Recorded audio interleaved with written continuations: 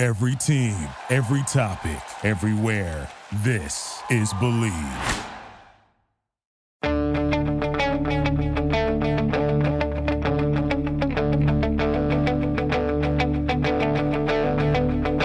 Ich warte seit Wochen auf diesen Tag und tanz vor Freude über den Asphalt. Als wär's ein Rhythmus, als gäb's ein Lied, das mich immer weiter durch die Straßen zieht. Komm dir entgegen. Hello and welcome to Gegenpressing, or Aloha, because I'm still on Hawaii. I'm your host, Manu Fade. He's Stefan Bienkowski. Stefan, how's it going? Yeah, very well. Frozen to a bone, unfortunately. It's -6 where I am right now. Just back from walking the dog, and it's bonkers. It's absolutely bonkers how cold it is here, but I've got the heater under the desk, so I'm doing okay for now. Yeah, no heater needed where I am. It's nice and balmy, 26 degrees, whatever that is in Fahrenheit. It's been lovely, really nice. Doing a hike today out to Diamond Head in Hawaii. So yeah, it's going to be nice, really nice. Just had a call with a friend in Germany just before we went on this, and he told me -10 degrees in Frankfurt. Yikes. I may or may not come home. Yeah. That doesn't sound much fun. Yeah, no, it does not. Also, and I meant to say this on the Monday show, Stefan. It completely escaped me. This is the Substack show, right? Which will be available for everyone this week, I think. But what I meant to say, and it's been when you're on holiday, things are crazy, and so kind of feel bad for completely forgetting about this. But Grant Wall, Stefan, who's been really supportive about the show, sadly passed away during the World Cup in Qatar. Condolences to the family. He's been a giant of journalism in North America. I think that's the only way to describe it. And really helpful whenever we needed something. As I said, really supportive of this project. Condolences to the family. I think we both were quite shocked when we saw the news. Yeah, without a doubt. He's always a very nice guy. I never actually met him in person, but I've spoke to him a number of times. I've actually interviewed him a few times for projects I've done. And considering his status and, the following that he had online and how busy he was, the thing that always stood out to me was he was always more than happy to put time aside just to talk about US soccer.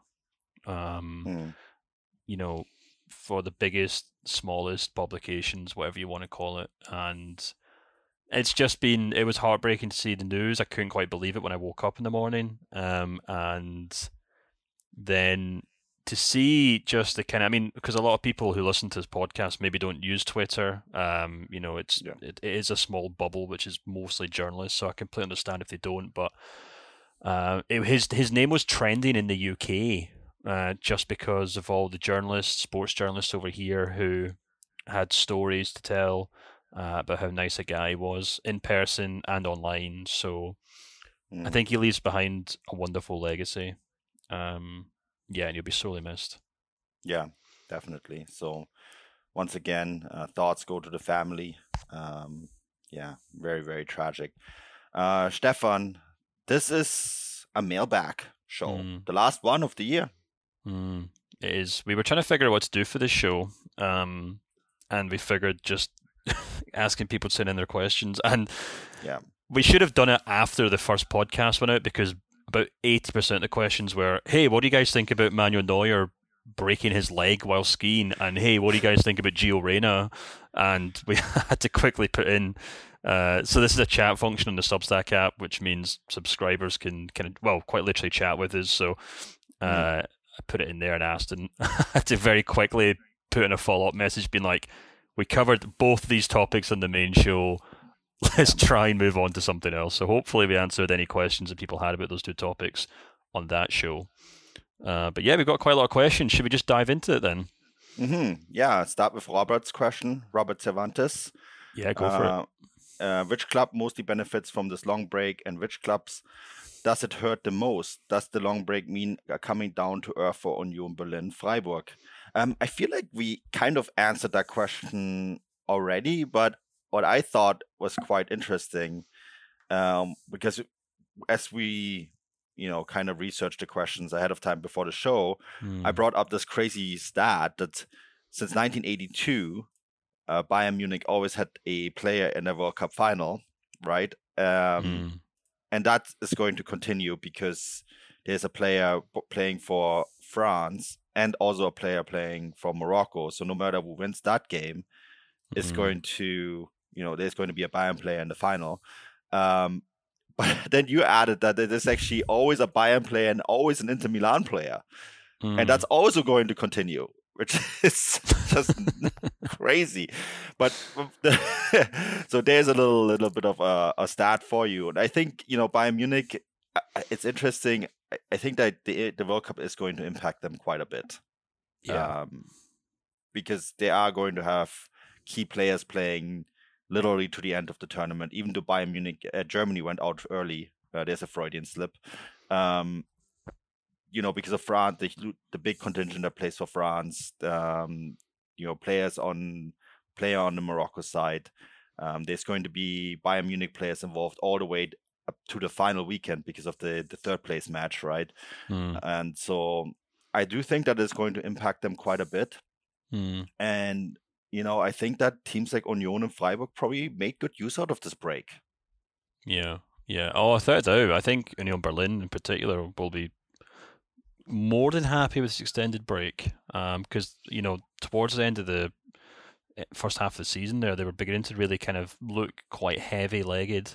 They're slipping up with results and things, but yeah, I think it'll be hard to tell which clubs in particular benefit from it. I completely agree with you. Bayern not only have players who will likely go the full distance in the competition, but they've also lost a number of players. Hernandez, Manuel Neuer technically didn't break his leg at the World Cup, but it was shortly afterwards. So, and Benjamin Pavard's obviously had his difficulties as well. And I'd maybe even add Upamecano to that, just because he was having a very strong season with Bayern. He had a strong start to the competition, but he looked very rattled in that England game, I must admit. And it'll be interesting to see how he kind of bounces back against Morocco, to see if he kind of can continue his composure, because for 90 minutes he looked like the old Upamecano rather than one who's kind of looked like he'd settled at Bayern. So yeah, I think Nagelsmann's probably will be watching the remaining games with concern. And yeah, I think that's kind of the gist of it. I kind of my newsletter for this week was kind of covering how Dortmund's attacking line are returned from this World Cup with all sorts of issues. Had some guy on Twitter kind of pull me up and say, I used to really enjoy the podcast, but all they seem to do is have a go at Dortmund these days. And someone responded saying, "I'm a Dortmund fan. We deserve it." So I thought that was quite good.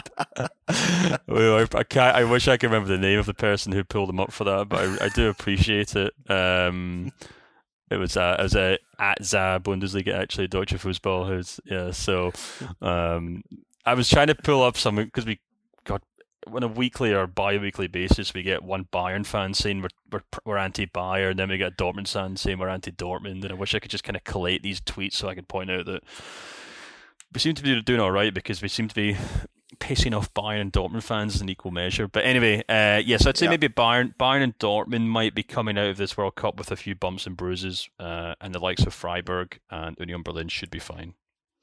Yeah. I have to point out that Leipzig have players all the way to the end too. Yeah, that's true. Right? Yeah, that's true. Yeah. And they lost Nkunku in the build-up of the World Cup. So, and Frankfurt have Kolomuani and Gladbach, Thuram all the way to the end. So there's a few Bundesliga players involved all the way to the final weekend, right? Whichever place or whichever direction it's gonna go. And possibly some added, depending on what Bayern Munich do with the goalkeeper situation, which I'm going to take a much more in-depth look at for my newsletter this week. So Yeah. Next is Hu Tong Wong. With Watzke getting more power at the DFB, what changes and impact do you think he will bring to the national team? Do you see it as a positive move? Well, we're going to get more meetings because that's what Germans love.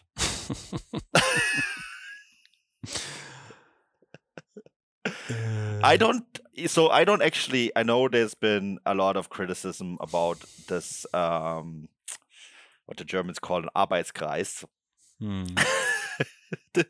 which is essentially just a fancy word of saying a meeting. Yeah. With all these top heads. I don't hate it. I do think I do get all the jokes. Like, I saw somewhere in one of the German tweeters that I follow, said, so essentially the Doppelpass is now going to run German football. Those people who don't know, Doppelpass is a weekly Sunday football talk show that runs on Sport 1. And it invites all the biggest heads of German football, and all they do is basically argue for, I guess it's 2 hours, 10 to 12, right? Or 11 to 1. And then they drink Weissbier at the end and make peace. It's a very German show. and so I saw someone tweeting, so essentially Doppelpass is now running German football, which, yeah, that's a fair point. But I don't know. I think these people were kind of running German football anyways. You might as well make it official. Yeah. The only issue I have with this really is, I think Sky Sports in Germany put up this kind of graphic of the 5 guys, I saw that. looking like some sort of Marvel Super Comics Heroes series. Yeah. And the thing is, like, I was looking through that lineup. You've got Rudi Völler, you have Karl-Heinz Rummenigge, Oliver Kahn, Matthias Sammer, and Oliver Mitzlaff. I can't speak Mitzlaff, sorry, bloody hell. Yep.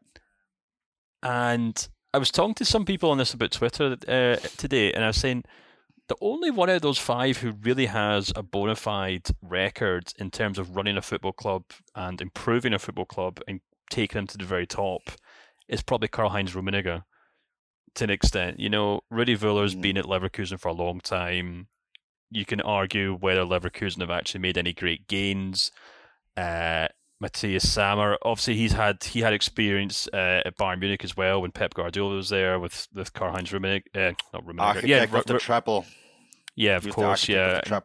And he's now kind of helping at Dortmund. Whether still waiting to see anything comes from that. Oliver Kahn at Bayern, I think the jury's still out, which is fine. And then Mitzlaff at Leipzig, who, Leipzig maybe have got things back on track, but they still, like Dortmund, aren't quite at the level to start challenging Bayern where they should be. So, I was kind of, and then if you add Watzke to that, who, I think deserves credit for what he's done in the past for Dortmund, like way in the past, from kind of stopping them from getting liquidated. But that team have been kind of treading water for at least 10 years now. Sorry, the club have been treading water for about 10 years now. So I kind of made a joke. I was like, oh, right, so the guys who already run German football have been asked to sit in the same room together once or twice a year to continue running German football. And there's no one really there that kind of inspires me, to be honest with you.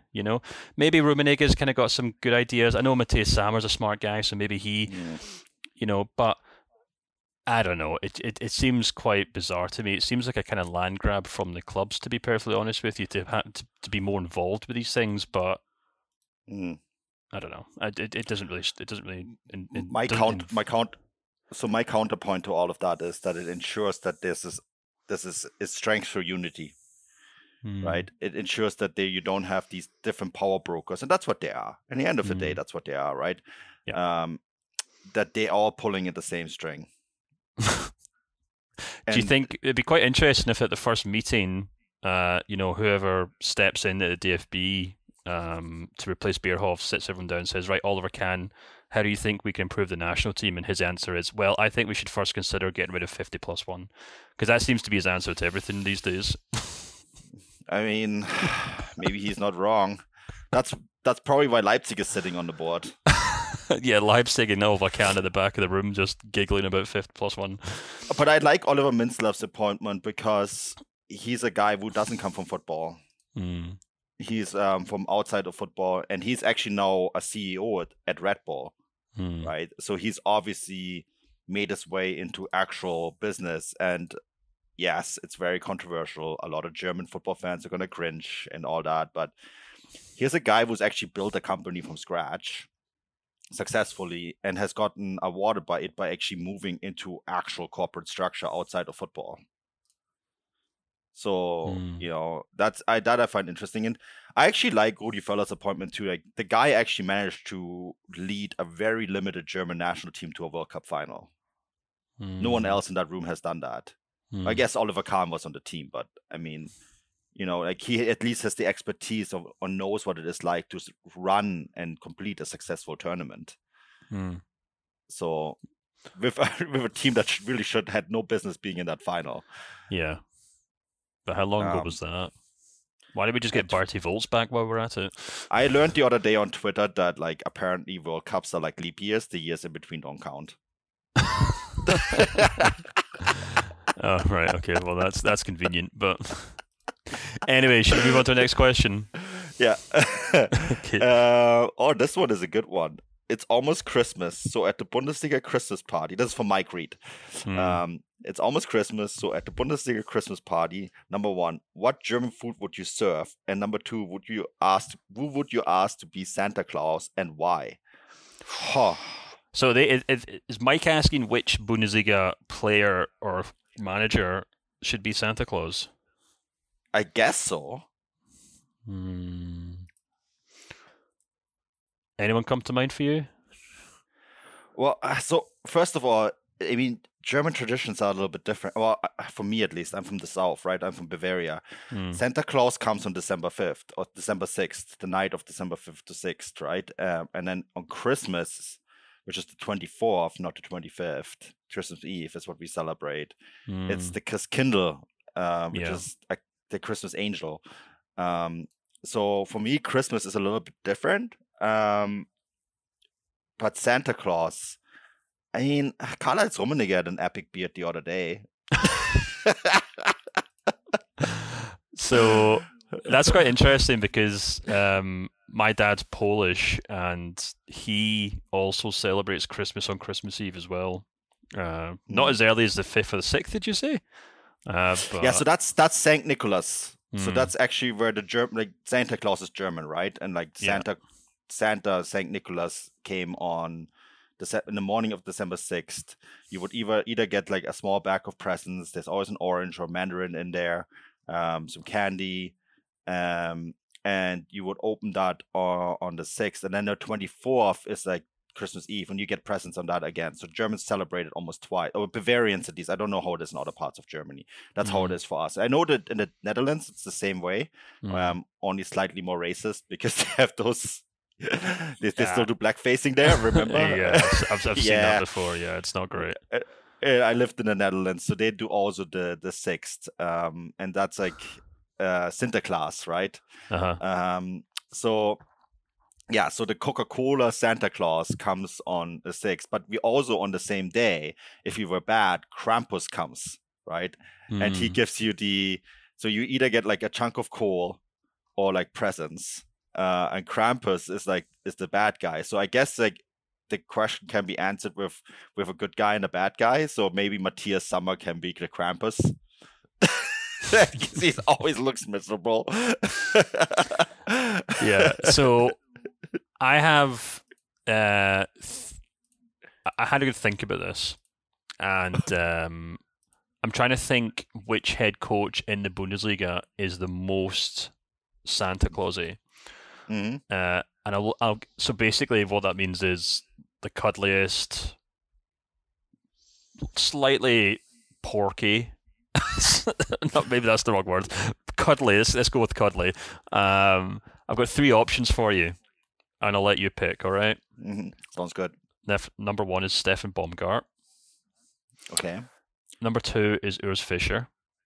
And number 3 is Felix Magath. Felix Magath would be a great Krampus. Yeah. Can you imagine Felix Magath was Santa? How terrifying would that be? Yeah, exactly. That's why he's Krampus. You can get your presents after 100 push-ups. I I think Urs Fischer would make a good Santa. He seems like a nice guy. Yeah, so here's another story that I have for you. Back in the Bavarian villages, when Krampus would pick up the really bad kids, put them in a big bag, and actually throw them into a haystack. This is totally illegal now. You would have child services at your doorstep. But back in the day, so Felix Magath is my Krampus. I would actually say Urs Fischer. Yeah, I think so too. Can we just take a minute to appreciate how absolutely mental German kind of what's the word? Traditions are like that chimes so much with the Brothers Grimm stuff, which almost always kind of rotates around the idea of something eating a child at some point, doesn't it? I'd be interested if anyone's kind of done a deep dive into like the historical context of a country built on these kind of childhood stories where they're all so horrible and grim. And the Grimm stories were literally collected. I mean, they're from Austria, right? But they were collected to sort of spur German nationalism, right? They collected these stories. They went around the countryside to collect these stories. And is the Brothers Grimm Austrian?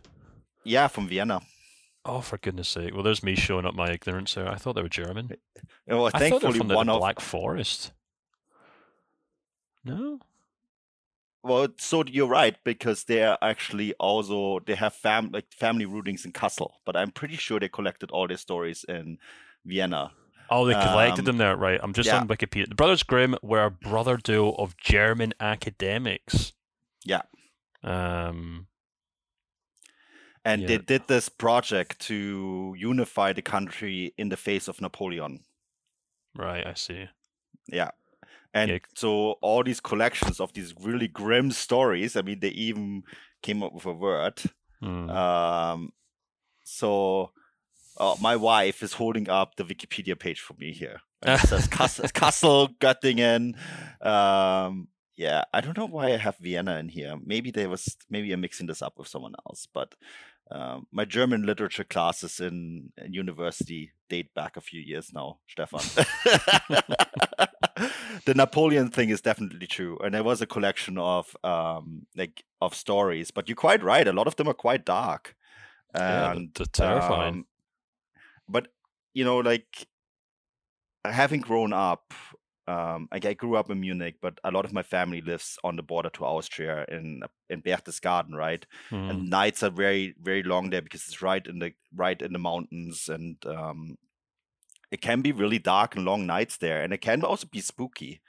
So it makes sense, and a lot of these stories kind of stem from this kind of experience, these small mountain village experiences, right? And so it kind of makes sense that people come up with these a little bit darker stories, and as I said, stop kids running into the forest. Yeah, don't be silly. Like you scared them, and I mean, I still grew up with a lot of these stories because I did grow up in small mountain villages, I guess. So, yeah. I'm just laughing to myself because people are listening to this podcast right now thinking, "What the hell are these guys talking about?" They're probably driving their car to work or something, thinking, "I'm here to catch up on." Vatska renovating the DFB, and these guys have gone on a 10-minute rabbit hole talking about the Brothers Grimm and your childhood growing up in the Austrian border. Well, this is also like a culture, right? You get a little bit of a cultural lesson. So well, exactly, yeah. But okay, so before we move on to the next question, what would you serve for food? So this is an interesting thing. I'm actually going to throw. I assumed you had a number of German suggestions here, so I actually have a Polish suggestion, which is kind of got a German tinge to it. So every year I have a Christmas night out with my good friends who I've been friends with since I was a kid, and it's actually this Friday. I've taken a day off and everything for it. And what we do is we go to this little restaurant in the West End of Glasgow, which is called the Sikorsky Club, which is like a Polish club, and it's like a converted townhouse that looks out over Kelvin Grove Park, and they have this little restaurant in the basement that you walk into, and it looks like some sort of Bavarian ski lodge. I'll need to take you, Manu, when you come to Glasgow. Mm-hmm. And we go there every Christmas for our Christmas night out, and we all get, well, not all of us, because some of us are now vegan and vegetarian, but most of us now get veal schnitzel. And although that's possibly not the most Christmassy thing you can get, that's what I now associate with Christmas to a large extent, because I always get that on my Christmas night out. And yeah, so that's what I would suggest. And if you're ever in Glasgow, I would certainly recommend looking up the place. The restaurant itself is called Ujarka. Yeah, so I would suggest schnitzel for Christmas, as bizarre as that may sound. Yeah, I usually like to eat something wild, like deer, like venison is like something that we usually do. Something wild? Like... What do you go catch it yourself? No, God, no, I'm not that. Those days are long gone. Don't just go walk into a forest and shoot a venison. But that is definitely like a lot of us eat that. Yeah, and schnitzel is not a bad choice. Do you know, it's interesting. Venison's a really interesting one for me, because here in Scotland we have like overgrown deer population because they were reintroduced, and there's basically the farmers and I'm trying to think of the best way to describe this to the international audience, but basically a lot of the Highlands in Glasgow, or Scotland rather, is owned by people who work the land, and basically there's a huge uproar whenever anyone suggests reintroducing things like wolves to the countryside, which would keep the deer population in check. And my solution to this is just eat all the deer, because I think deer's so much tastier than beef. It's delicious. Yeah, I don't understand why it's not a thing, you know? So I'm with you on that, I must admit. So that's what you're going to have on Christmas Day? Yeah, so like that's what I would love to have, and we don't always have it. It's hard to get sometimes. You have to like pre-order it and all that. I mean, like in Canada, we often do just a chicken or maybe sometimes a turkey. My family traditionally did a fondue quite often, like not a cheese fondue, like a beef fondue with broth. So that was something that we would traditionally have as well. But yeah, venison is probably my favorite. Interesting. Yeah, we go. I mean, I don't know how similar this is to what people do in Canada and the US, but in the UK, it's turkey and salted pork for the most part. And I adore it, I must admit. My wife is doing Christmas dinner this year, and she's going to do everything she can to sneak in as many Brussels sprouts as she can, which is going to drive me insane because I hate them. But yeah, I think that's the most part. I'm trying to think if there's anything kind of fun that we could stick in there, but yeah. I mean, what would you say? We stuck in the Brothers Grimm. That's pretty fun. That's true. What would you say is a traditional Bavarian Christmas dinner? Oh, man, that's a really good question.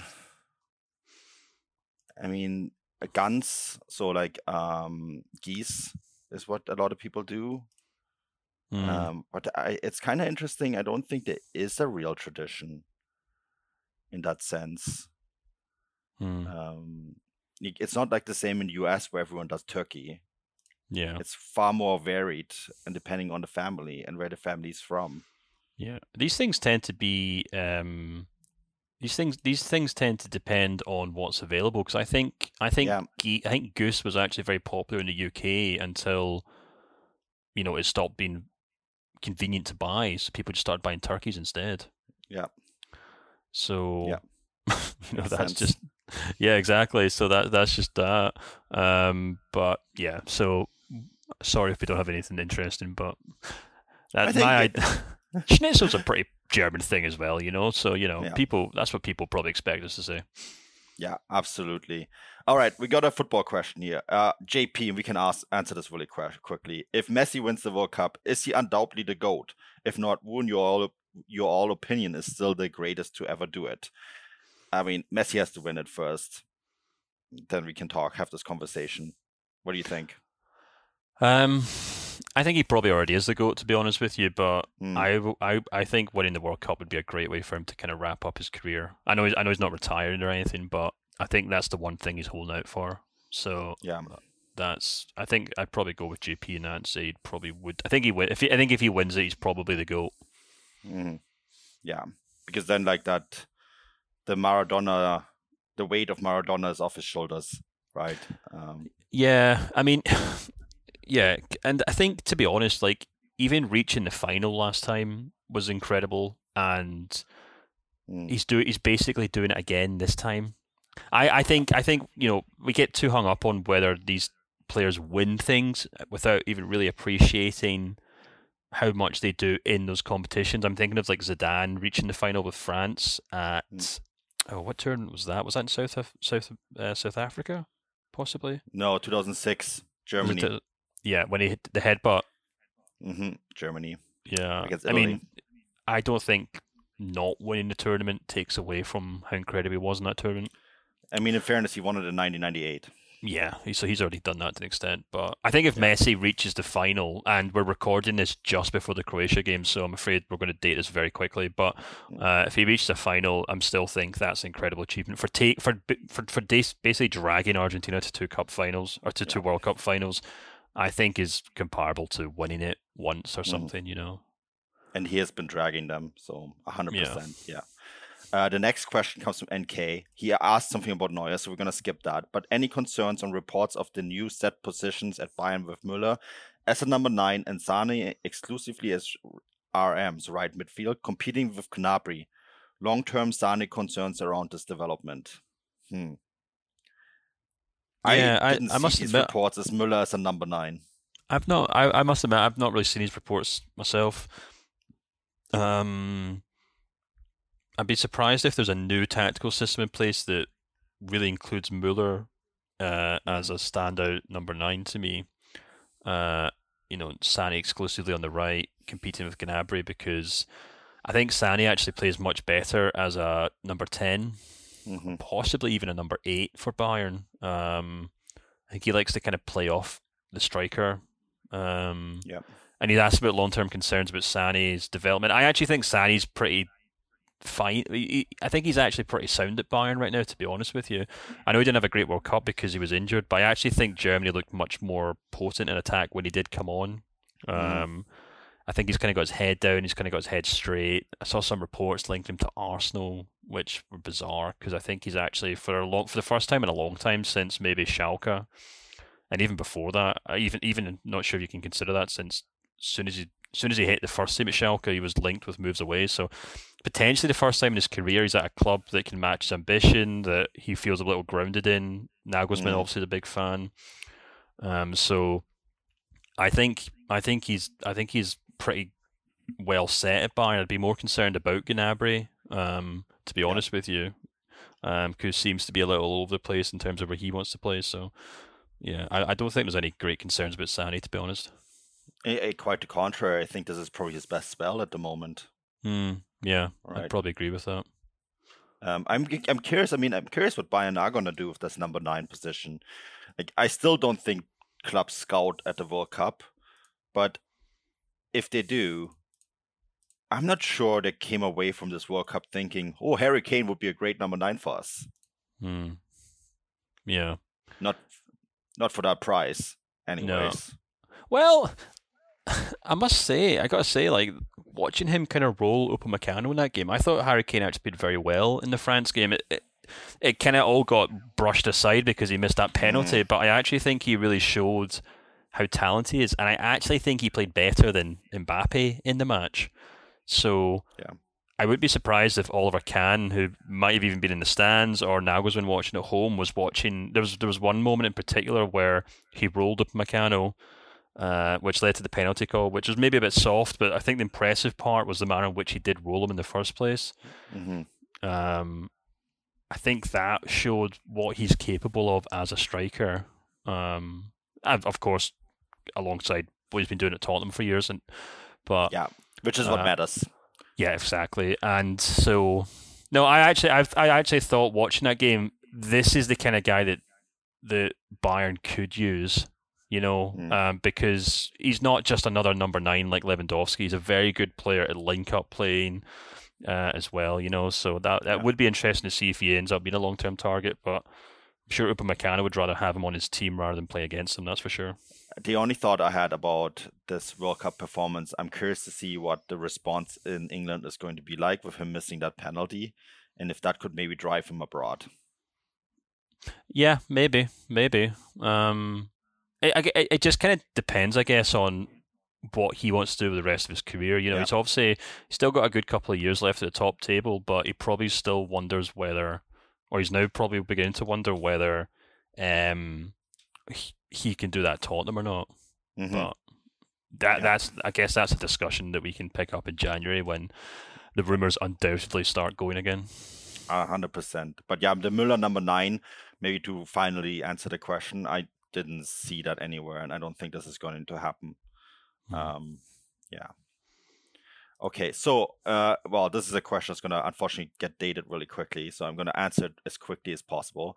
Out of the remaining teams at the World Cup, would you favor to win? I would love to see a first-time team crowned champion. What's your take? Do you see any big transfers coming in this winter? The first one, I want a first-time World Cup winner. So I'm all in on a Croatia-Morocco final, but this might be dated by the time this comes out.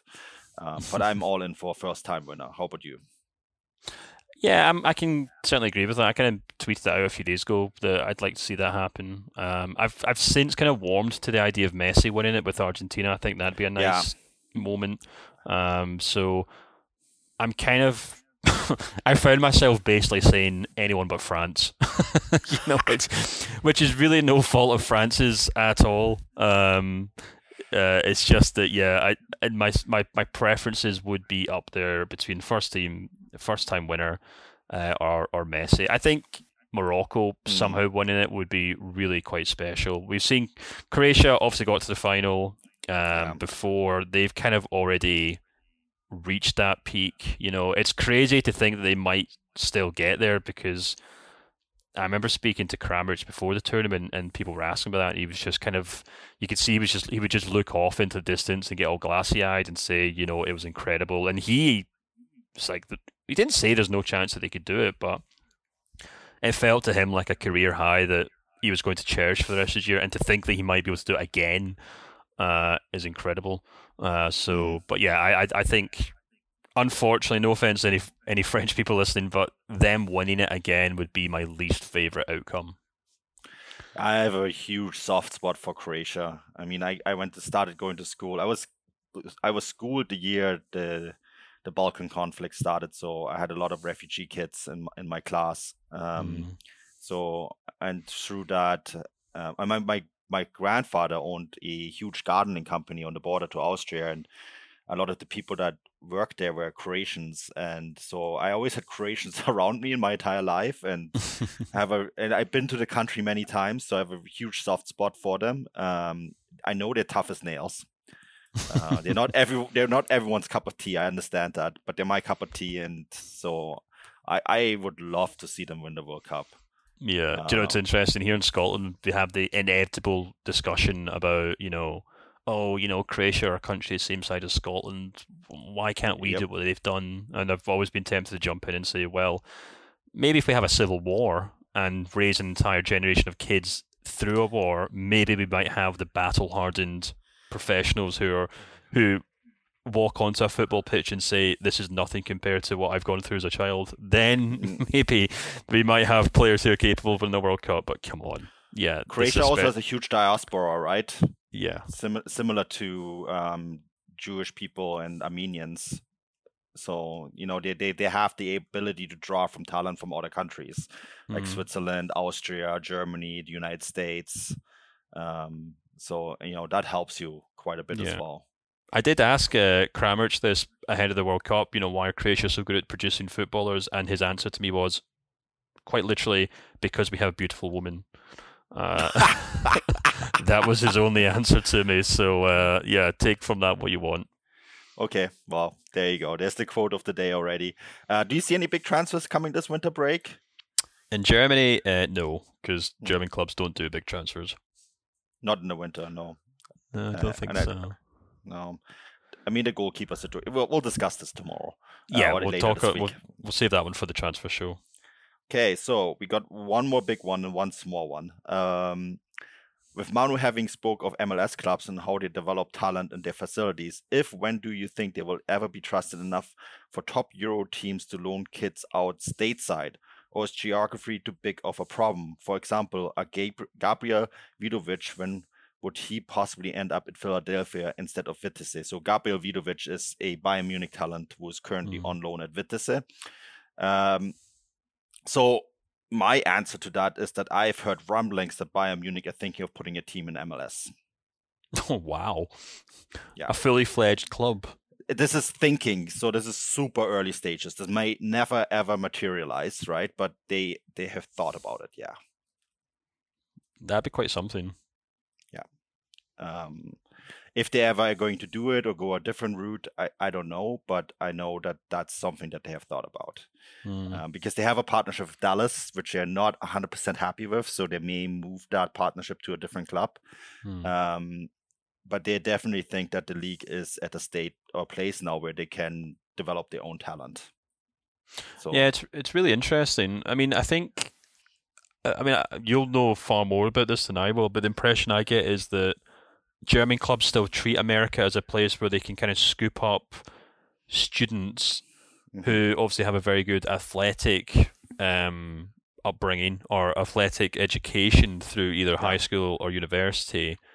Then they bring them to Germany, and then they kind of give them that kind of finishing school of a European football. That seems to me like the kind of aspect. I guess the question here is whether they would kind of loan their kids to the US, which I'm not inclined to suggest they would, just because, I mean, Bayern Munich have a very good youth academy. They're very quite specific about where they send their kids, if at all, really. And like the subscriber said there, who was it? David said, the geography is a big issue. I mean, and if I was an MLS fan, I'd probably wouldn't really want that to be the case. I'd probably rather my clubs produce their own players, sold them at good prices when they're ready to go, rather than relying on what you do see in places like Belgium, I guess, where a lot of the clubs end up being like feeder clubs, don't they? Mm-hmm. Yeah. I mean, like, we have the example of New York Red Bulls, which is essentially a feeder club to Leipzig. Right. And Aston Villa the ownership of Aston Villa is bidding for a team in Las Vegas. So every once in a while you have these rumors come up, whether it's going to be in MLS or maybe the league below it, the USL Championship, right, where teams are cheaper, a lot cheaper, because an expansion fee is about $350 million US. And that's not even, that doesn't even include a stadium or anything, right? I mean, I was just in St. Louis where they paid $350 million. And on top of that, another $650 million to build everything. So it's $1 billion. It's quite a lot of money. You need someone to help you with that, I think, if you're doing that as a club. Yeah, of course. But I do still think that it's interesting that this has been considered. I'm not sure if this is something that they have thought about. The source that told me that this is essentially this was mentioned in passing, and they were saying like this could be a way that we maybe approach this. So really super early stages. But they're not the only team thinking about it. So I don't know if that answers the question in detail, but this is as close as an answer I can give in this regard. The final question then, Stefan, is Hu Tong Wong asked, Riesling or beer? So I'm going to have to go with beer for this one, because I think Riesling is probably the last thing that I'm ordering on a menu. I like a good German Riesling. I actually really like a good German Riesling, especially when it has that kind of gasoline smell to it, the mineral smell to it. Gasoline smell. Yeah, that's a thing. It's a thing. It's the minerality from the wine, right? Yeah. That little bit of like the perfume from almost like it smells almost like oil, gasoline-y. Yeah. It's actually quite good. Yeah, no, I must admit, I do like a good red wine, and actually I really like a good Austrian, like Zweigelt, like a nice red. There's a wine shop right next to where I lived in Glasgow that sold a really nice red wine. It's called Funk, which I think is short for Funk Still or something. Yeah. And I adored that. So I would trade in your Riesling for a Zweigelt. So just a quick hop over the border to Austria. Austria makes great wine. Vienna is absolutely incredible for it. I was speaking to someone in a wine shop recently, actually, because I was asking about if they had anything quite like a Zweigelt, and they recommended a nice organic red, and they basically said they're quite hard to get in the UK because the Austrians tend to keep all the good stuff for themselves, which just sums up Austria really well, I think, compared to like other places like France where they ship out the Bordeaux wine as quick as they can, and Austria and wherever else they produce wine. But in Australia rather, or California, whatever. But in Austria, they're like, nope, we're keeping the good stuff for ourselves. Germany does the same with the Riesling. A lot of the best stuff is actually not exported, which it's a shame because like the best stuff obviously you can only get there in like really small specialty shops. But I guess like for me, I do love a good Riesling, but I also really like beer, and it really depends on the occasion.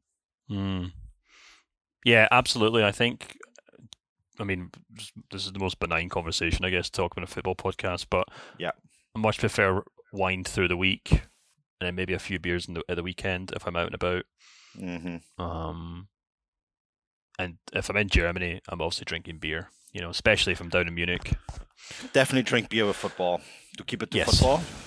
Definitely when I watch a game, I will not open a glass of Riesling. That just doesn't seem, that doesn't seem right. So it would definitely be a beer. And for me also a Friday night to like celebrate the start of the weekend, I do like a cold beer. Yeah, I get that. It depends what beer, I suppose, but yeah, I completely agree. Yeah. So the answer is both? The answer is actually neither. Austrian red wine. Thank you very much. There we go. All right. So this is the final show, the final midweek show of the year. We're going to have one more transfer roundup later this week. And that's that. Thank you so much for listening, everyone. Stefan, any final thoughts on this? No, if you are not a paid subscriber and you somehow manage to enjoy that, then do please consider over the holiday season taking a subscription, and we will have more of these silly episodes through the week. I'm sure any subscribers will be able to tell you how much fun they seem to enjoy it. But yeah, the gist of it is it's a nice, it's an episode that we like to kind of offer something back to subscribers, whether it's a Q&A, mailbag, stuff like that. Yeah, we had like a great show on where we rated Bundesliga World Cup players, for example.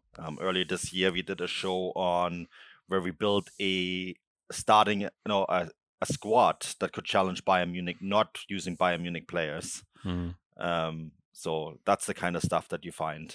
And it's also a good.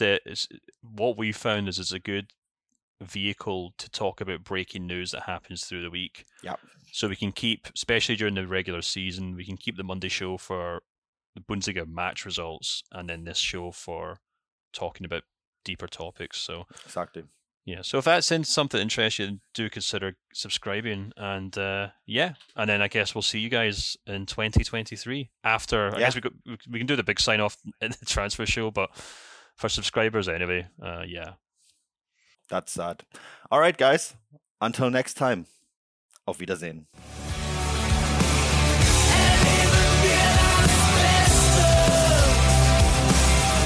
Und kein Ende in Sicht.